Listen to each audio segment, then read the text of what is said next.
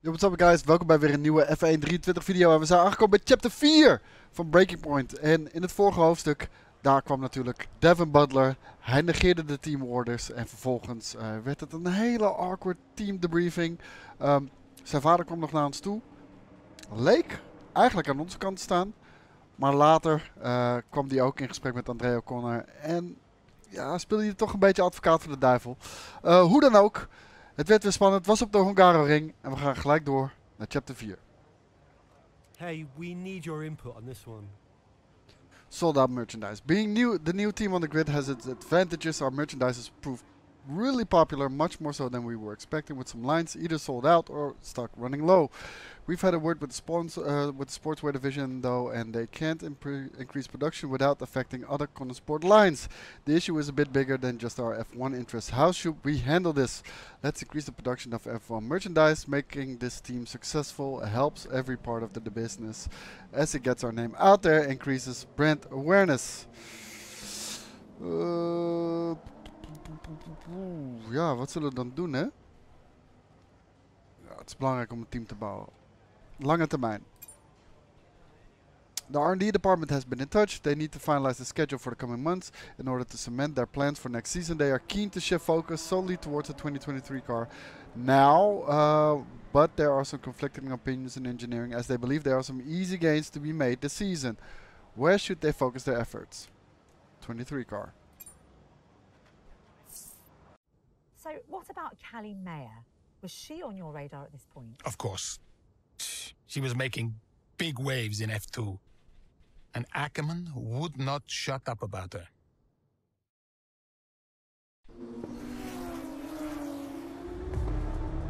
Here's our race leader, Callie Mayer. She has been blisteringly fast around Zandvoort here today.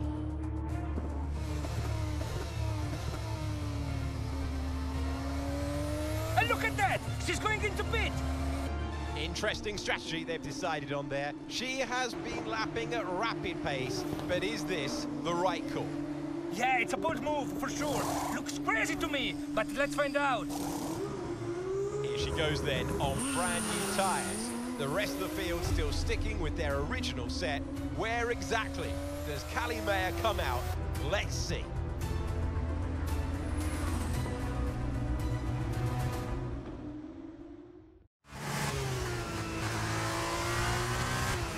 Okay, Callie, let's go. We're going to leave it to you. You know what to do. Come on. Copy that. I'm on it. Oké, we zijn in F2. We rijden met Callie Mayer. En ik moet wel echt wennen aan het feit dat we in een F2 auto rijden. Dat is echt lang geleden. Al die downshifts. Hier aan de binnenkant. Yes. So far so good.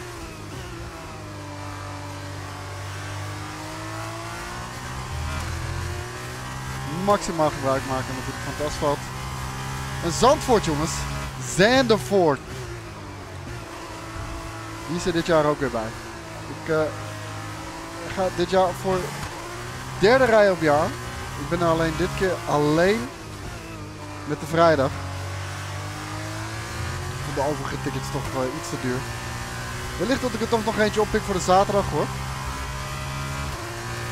Want dit is altijd echt een enorm groot feest. Ik vind het er geweldig uit, ja. Iets om trots op te zijn. En we rijden hier natuurlijk met een softband. Een groot voordeel ten opzichte van onze tegenstanders. Die allemaal op hard lijken te staan. Ben ik behoorlijk aan het struggelen met deze auto.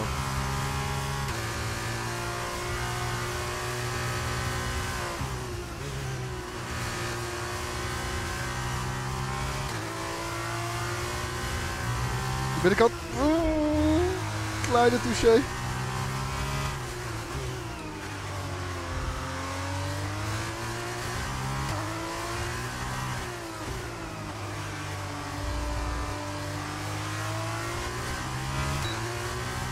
En we hebben DRS. Dus je kunt zien in de spiegel. De vleugel stond open. Maar we hebben nog aardig wat te doen. Willen we eerste worden. We rijden pas op de 10e plaats. Pak hem hier. Yep. DRS begint al eerder, zoals je hoort. Die is een stuk naar voren gehaald. Wat het inhalen makkelijker zou moeten maken op Zandvoort. En we hebben in ieder geval de snelste ronde gereden. Door de Tarzanbocht.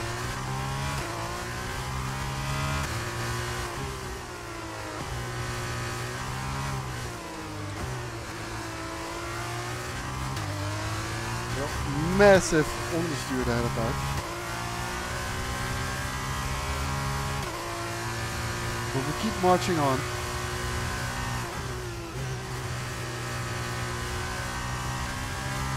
Fittipaldi voor ons.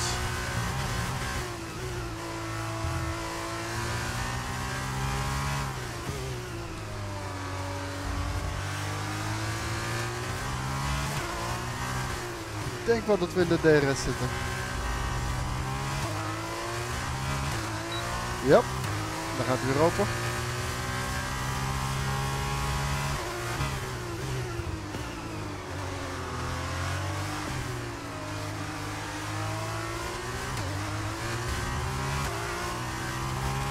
Dan gaan we hier aan de binnenkant zitten. Ja. Hier is de DRS. Wat is die banking toch vet, hè? 8e plaats. 2 seconden naar nummer 7.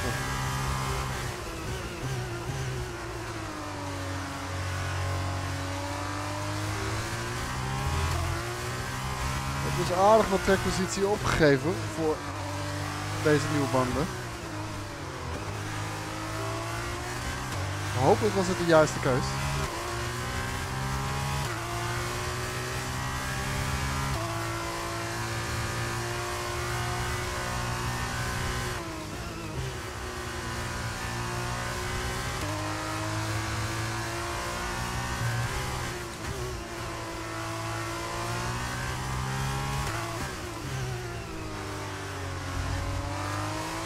Oh. Dan moest hem heel even opvangen.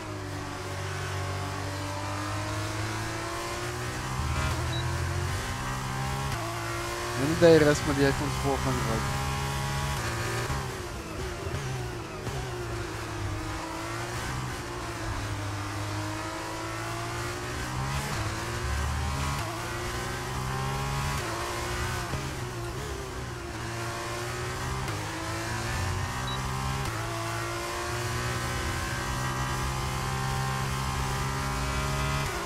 Geen overtake button dus. Iets om rekening mee te houden. We houden de binnenkant.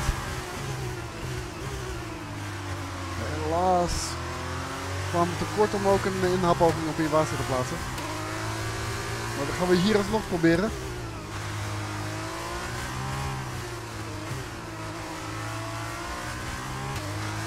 En Logan Sargent voor ons.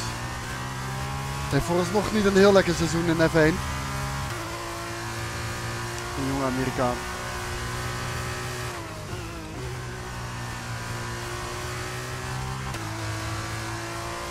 Bij Williams natuurlijk.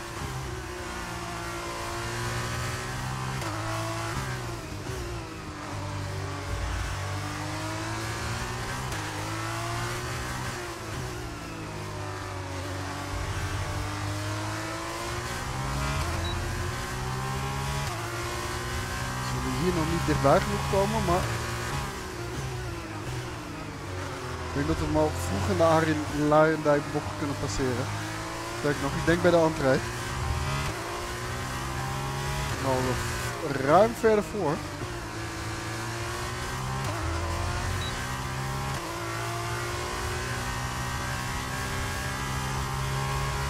Nu moeten we toch wel goed gaan doorstampen. We hebben nog 3 rondes.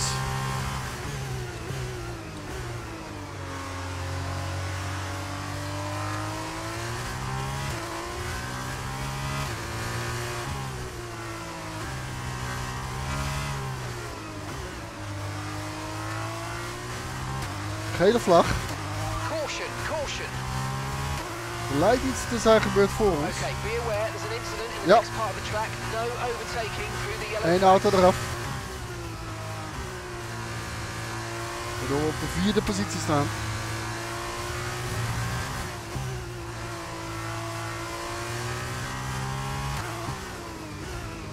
Ik ben heel even kort van het gas gegaan. Maar daar zijn de top 3 dicht bij elkaar. Kwestie van zo snel mogelijk aansluiten. Zoveel tijd hebben we niet meer.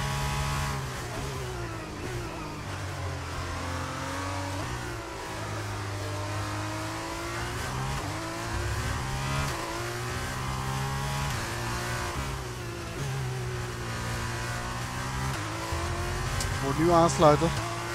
En dan volgende ronde onze slag slaan. Hier nog geen DRS voor ons, natuurlijk wel een DRS-trein. Draai nu ook van me weg.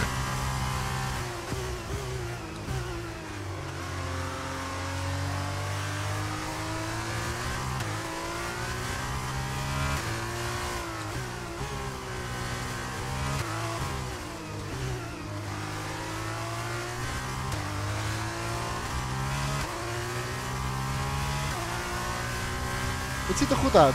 Het ziet er goed uit voor ons.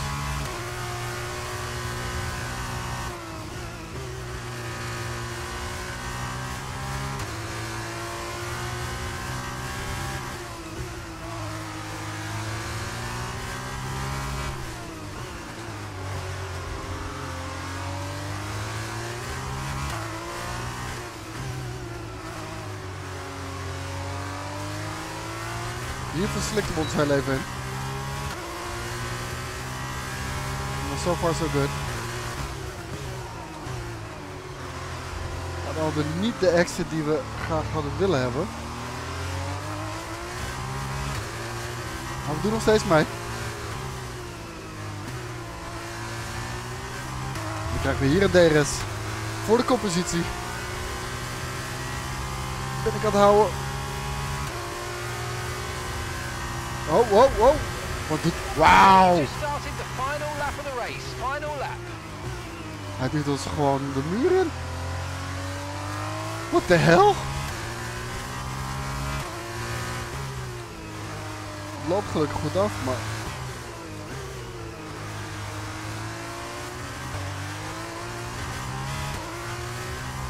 Dan moet dit ons ererotje worden. Geen gekke dingen. Bring it home. We hebben dan natuurlijk het grote voordeel dat we op verse rubber staan. Niet alleen verse rubber, maar ook zachte rubber.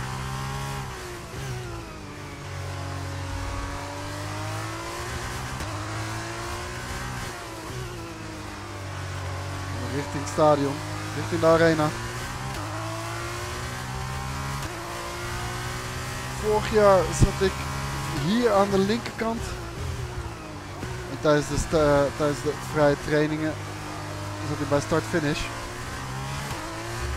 En de allereerste jaar gelijk hier rechts.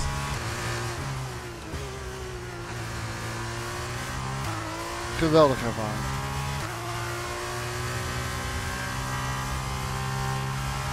En daar komt ze over de finish. Mayer als nummer 1 winnaar van de F2 race in Zandvoort. Callie Mayer.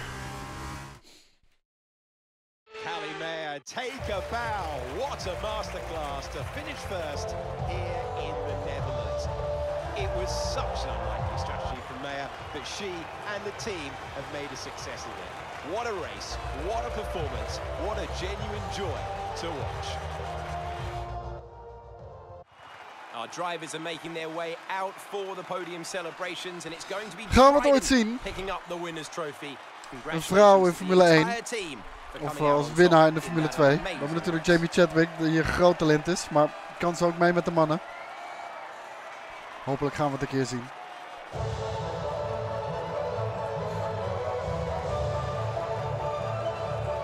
Jamie Chadwick heeft overigens meegewerkt aan deze breaking point.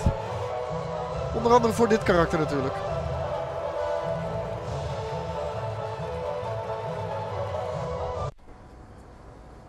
Callie, what do you put your success down to this season? Oh, I'd say probably my speed. In what way? I find lapping faster than everyone else really, really helps. Casper. Ja, bijna handje. Seriously though, I have a great team around Casper is me, trouwens and natuurlijk onze oud teamgenoot this van guy, more than vorig anyone jaar, else, has Breaking been Point pretty 1. useful to have around. 2 jaar terug alweer trouwens. Casper, what are you shy? Come up here. Yes, okay. And Callie says you've been a factor this season, Casper. I'm not the one driving. Didn't agree with my tyre strategy though. This one has no respect for her elders. But can you give us more detail as to the exact role that you're playing, Casper? None whatsoever. It's all about her. He's probably right, to be fair. So, were you already in touch with Casper Ackermans at that point? Ackerman and I go way back.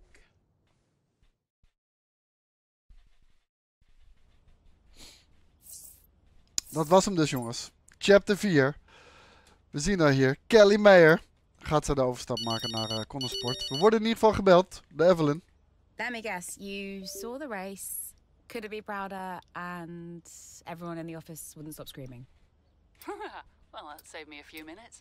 Guess I'll speak to you later then. Piastri to McLaren. For real this time. How are you, Mum? Oh, I couldn't be prouder, Cal. That was one hell of a race. Everyone in the office wouldn't stop screaming.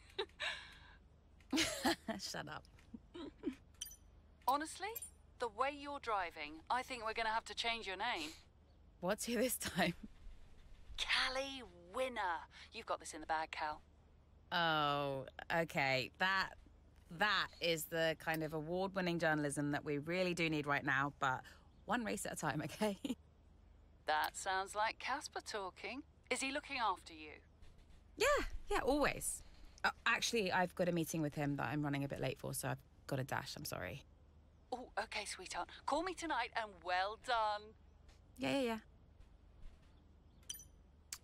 Ah, jongens, dat was hem. Chapter 4 van Breaking Point in de Formule 2 op Zandvoort met Callie Mayer. En mogelijk dus een nieuw teamgenoot die we gaan zien bij Konnersport. Gaan we met haar de strijd aan, gaan we met Devon de strijd aan. Ik durf het niet te zeggen, we gaan het allemaal meemaken. Voor nu, bedankt voor het kijken. Tot de volgende keer. Ciao!